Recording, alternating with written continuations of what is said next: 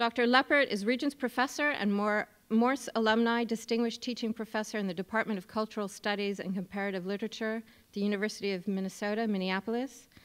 In addition to A Sound World Scene for the Art of Music, his recent publications include Sound Judgment from the Ashgate series, Contemporary Thinkers on Musicology, and Aesthetic Technologies of Modernity, Subjectivity, and Nature, published this year by the University of California Press. Today, Dr. Leppert's paper, Musical Looking and Some Consequences, will examine the nature of musical instruments in their production of music and associated meanings and notions of class, gender, and power.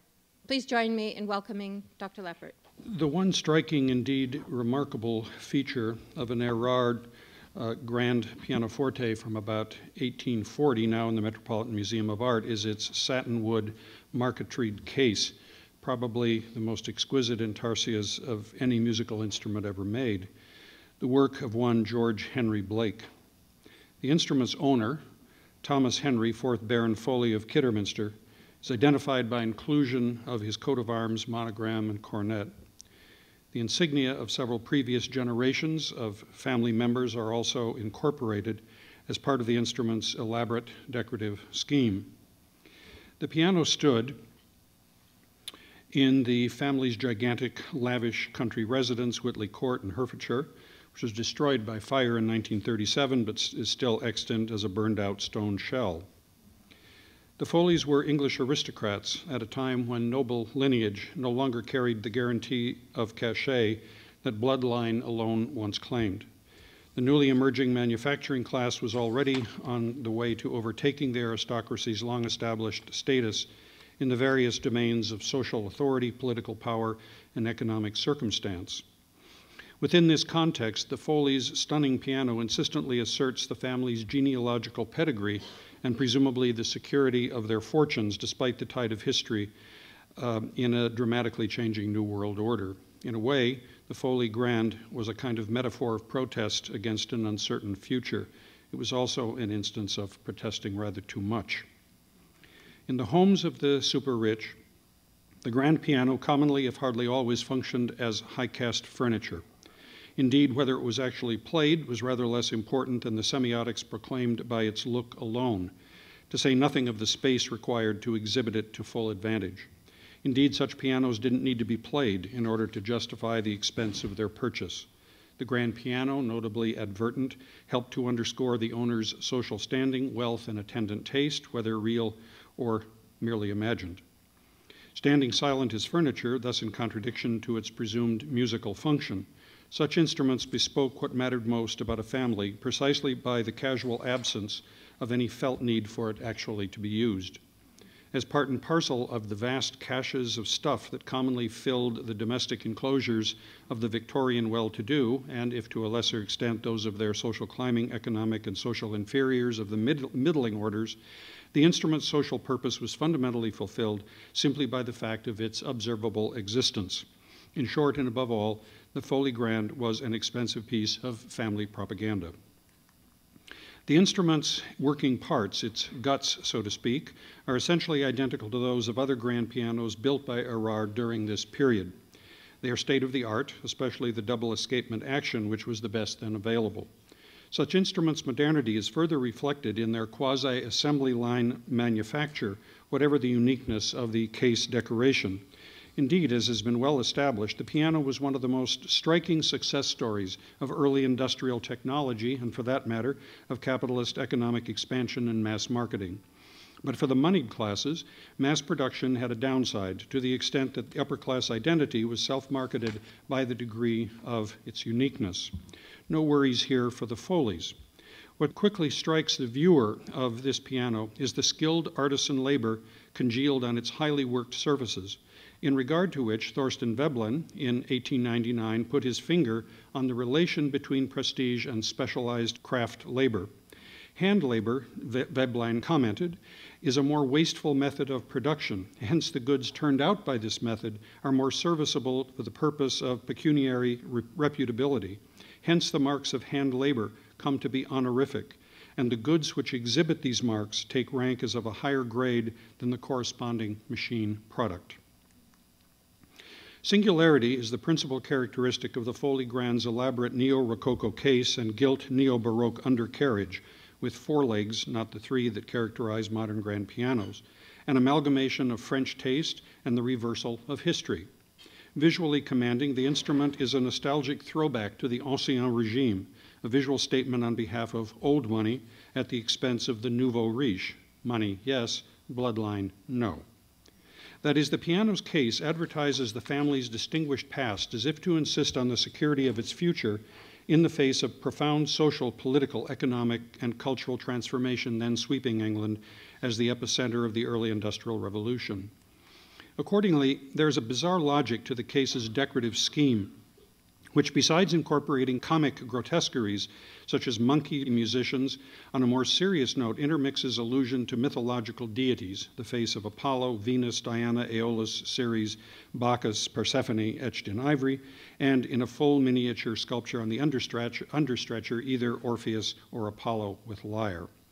And with family lineage, various coats of arms extending back at least 9 generations, as though the Foleys owned property on Mount Olympus, as though their ancestors once cavorted with the Muses, and maybe even witnessed the original manifestations of music charming the animals thanks to the virtuosity of Orpheus. Veblen again. The wealth of power of the leisure class, he said, must be put in evidence, for esteem is awarded only on evidence.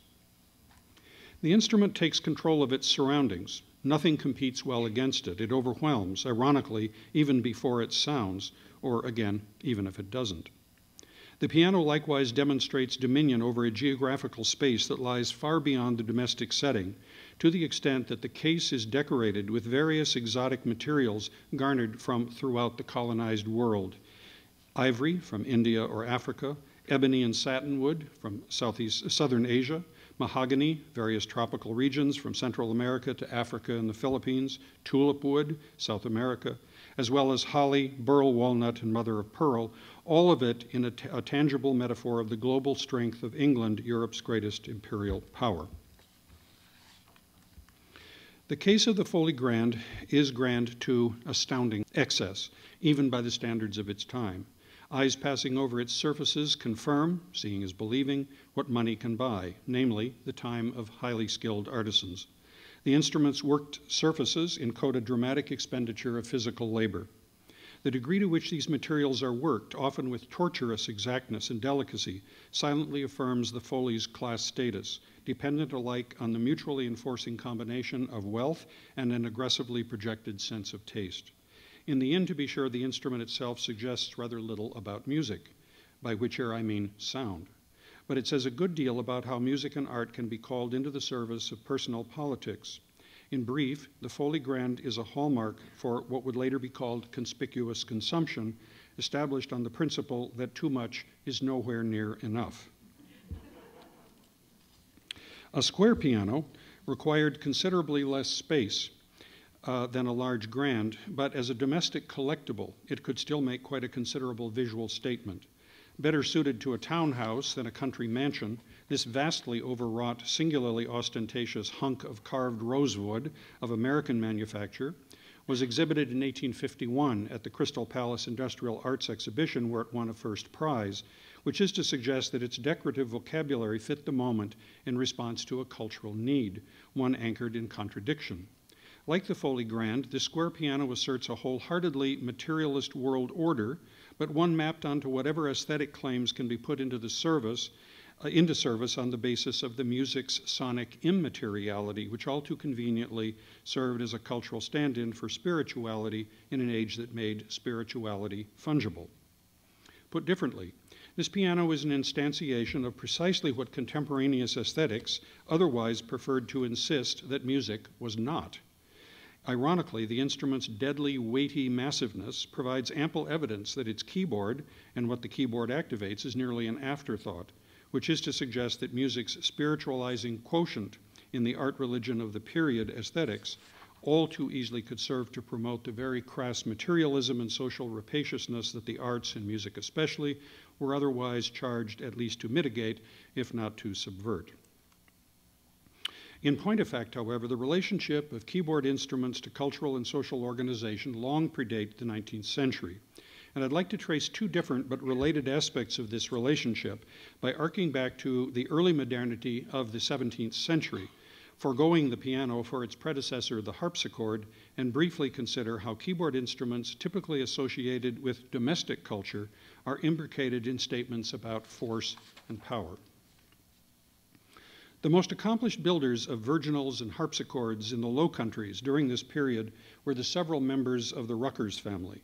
Their splendid instruments are well known not least for their decoration, especially the employment of Latin mottos, block printed on paper and glued onto the case. For the most part, the mottos that the Ruckers or other builders of the place and time employed were benign, of the sort that you see here, for example, and I'm referring to this. So here's a typical motto. I was once an ordinary tree, although living I was silent. Now, though dead, if I am well played, I sound sweetly. But there are exceptions. Some instruments carry warnings that tend towards threat. Two surviving Ruckers instruments, for example, declare an imperative likewise recorded in this period painting. You should be able to, yeah. Audi vide et tace si viscera in pace, that is, listen, watch, and be silent if you wish to live in peace.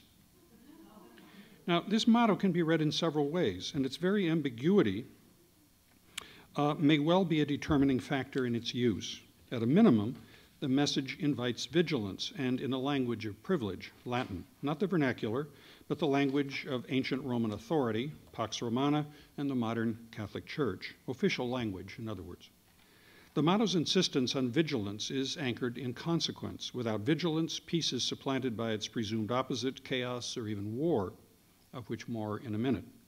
The motto invokes hearing and looking, but its real advice is to listen, in effect to spy, if on oneself, self-surveillance, as it were. As a general order during fraught times, of which the European 17th century is a classic example, the motto assertively offers strategic advice. In the end, the radical ambiguity of the text helps to establish its overriding point. That is, precisely because the world is so unstable, threat might come from anywhere. Only uncertainty is certain, so take care.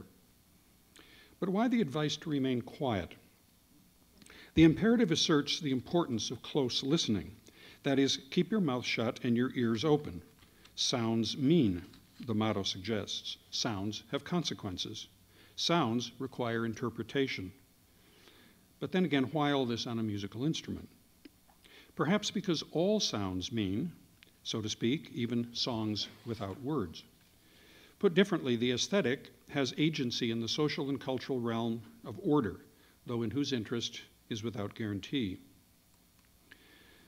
The decoration of harpsichords with Latin texts is often supplemented with case paintings, many featuring Apollo, often in the company of the Muses. But sometimes on a single instrument he makes a second appearance, as here, in a different musical story, his context with Pan, a comic story. Pan loses the contest and grows donkey ears as his punishment. He's made a fool for the price of losing. But Apollo also enjoins a far darker musical contest, this one with the satyr Marsyas, whose punishment for challenging Apollo's musicianship and losing the contest, if only because Apollo in fact cheated his way to victory, is to be flayed alive. This trope, too, if more rarely, shows up on painted harpsichords. Now, just so you see what I'm talking about, so here is Apollo, here is Marsyas, he's been flayed, and here is Apollo holding his entire surface of skin. This trope, if more rarely, also shows up as a painted decoration on a harpsichord. This is a part of a surviving harpsichord lid. The Apollo Marsyas story, by modern standards, might seem singularly inappropriate for a domestic musical instrument, that is, showing a flaying of a human being, but this was hardly the case in early modernity. Now, along the same lines, near the end of the 17th century, a painter named Adam Frans van der Meulen, a specialist of battle scene paintings, decorated the case of a large double-manual French harpsichord formerly ascribed to Hans Ruckers. In this instance, war and putative peace reside together in a forced relation of profound visual dissonance that asserts a bond between the art of music and the art of war. The main scene on the inside of the harpsichord's lid shows a mounted entourage with a king riding at the head. He is Louis XIV, the Sun King, the monarch whose self-chosen emblem was the young Apollo, no accident, as the face of the flaming sun. That is to say, this is a portrait of Louis as a young man, but as Apollo. A walled town appears in the background, though no battle is in actual progress.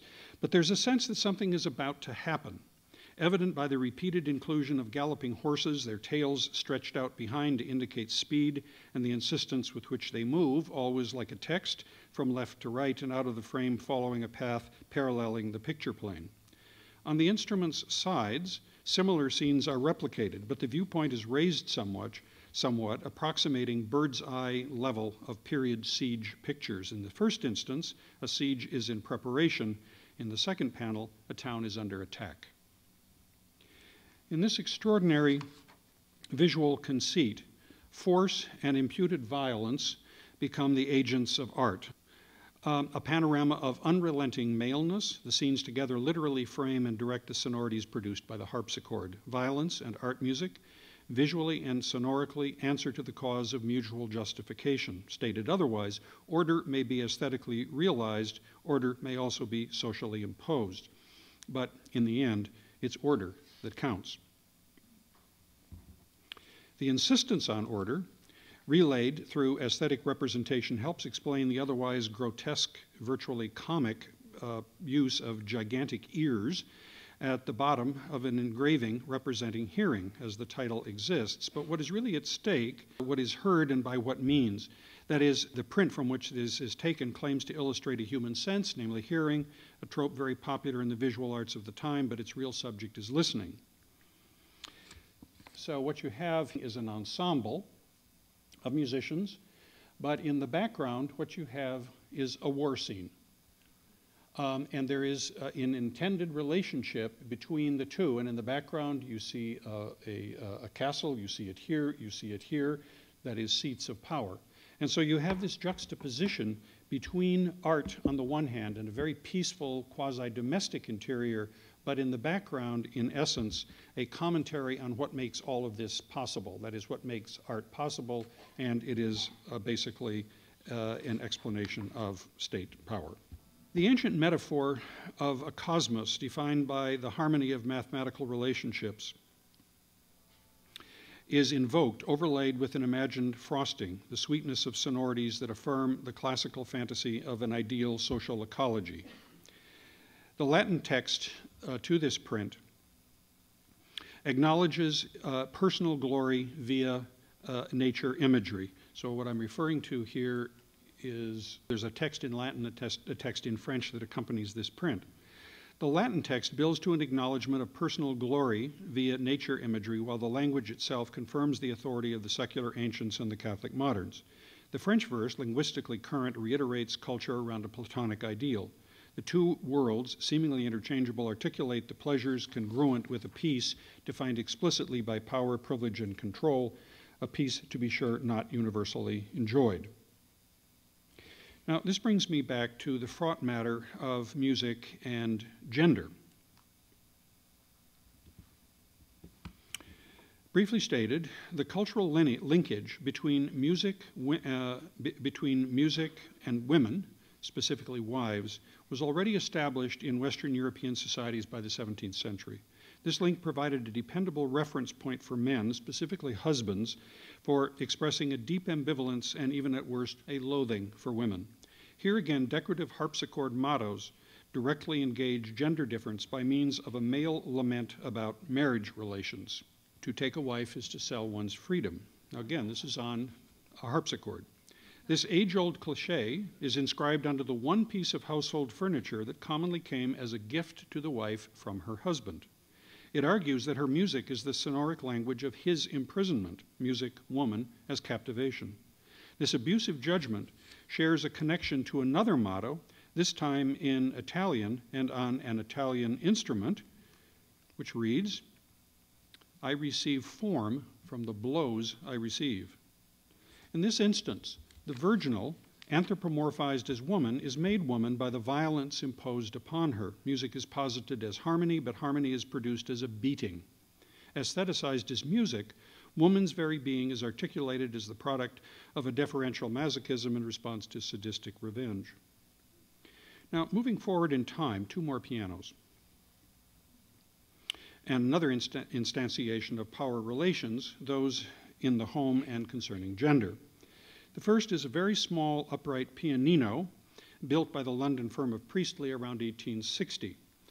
Unquestionably a domestic instrument, it's significant on account of its case decoration executed by the artist Edward Burne-Jones, the instrument's original owner, who received it as a marriage gift from his aunt. The instrument was regularly played by his young wife.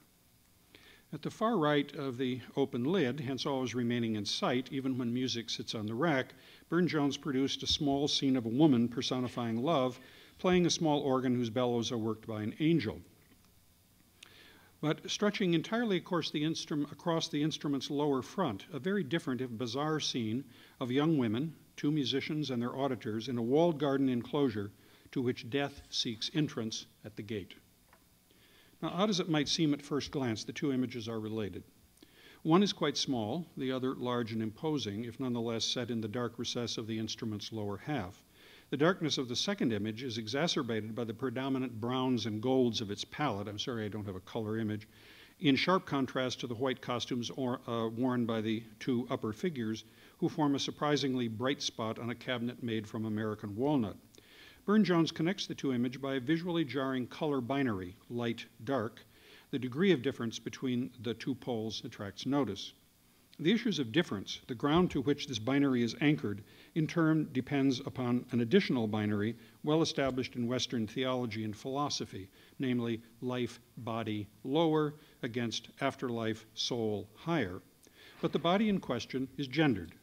It's only the female body that is subject to the evaluating, devalorizing gaze. Further, whereas the painting is in effect philosophical in its discourse, abstract as it were, its metaphorical content is transferred visually to functional reality via the actual woman who sits before it, namely the painter's bride. In some weird way, music provides her with transport from her baseness as a woman, whose role is to cower in the garden among the other women and wait for death, patriarchal crowned as a king, to disembodied and sexless status as a white-gowned virginal female. The image's montage signifies rather in the manner of a slash film with a musical soundtrack, wherein the narrative describes the good bride as a dead one. The scythe carried by death is enormous, and Burne-Jones highlights the blade's edge. I'm sorry this isn't very visible in a black and white photograph. It's profoundly threatening. Burne-Jones takes his aunt's wedding gift and redecorates it to serve as a visual discourse addressed to and presumably evaluating his wife. There's a story, by the way, about Burne-Jones that when he first saw his wife naked, he was appalled to discover that she had pubic hair, which usually in paintings, of course, was painted out, and that he was horrified. So you can make of that what you wish. The problem that Burne-Jones painted, the problem that Burne-Jones's painted piano engages is woman, and the problem is music. Music is a problem precisely because the culture gendered it as feminine. As such, it was simultaneously a source of bliss to men, but also a threat. The presumed narrative of the lower panel does not take up its story in medias res so much as it rushes us towards a conclusion, as though we already knew what preceded this highly dramatic event. Blood is about to flow. But is it inevitable? Is it just desserts? Whatever the answer, other questions are raised, only so as not to be answered. Does woman music cause the visit of death, or is death's visit inevitable, temporarily held off by woman music? The answers can't be known. But the scythe cuts flesh. Its promised whore fixes our gaze on its shining metal, rendered perhaps more transfixing, because the man who wields it will enter the women's space by knocking on their gate, as it were, under false pretense, like a neighbor gone mad. The end result is the transportation of the women and their music to the celestial sphere above. This is the better place. Presumably, this is the better woman. We know that from the iconographical tradition of St. Cecilia. And this is better music. The trouble is that this better woman is disembodied, and the safer celestial music she makes can't be heard. Now, the second piano is a concert grand built by Alexandre Charpentier in 1902. Its case is painted by the Art Nouveau artist Albert Besnard. The instrument's decoration constitutes a lurid visual summary of the story I'm telling. By virtue of its size, this is less a domestic instrument than one appropriate for the public stage. And yet, on account of its decoration, notably the inside of the lid, it's an instrument that must be kept from the sight of at least minor children. It's explicitly private. Thus, the instrument stands isolated not only between two musical traditions, classical and popular, sacred and profane, but also between the amateur, female, domestic and private on the one hand, and the professional, male and public on the other. The piano provides a visual discourse on music best fitted for a men's club. And yet its visual discourse is at once apparently contradictory and paradoxically logical. The instrument's lid is like a Victorian photographic album of erotica, best kept closed. To open it is to engage in a sexual, musical, implicitly forbidden pleasure.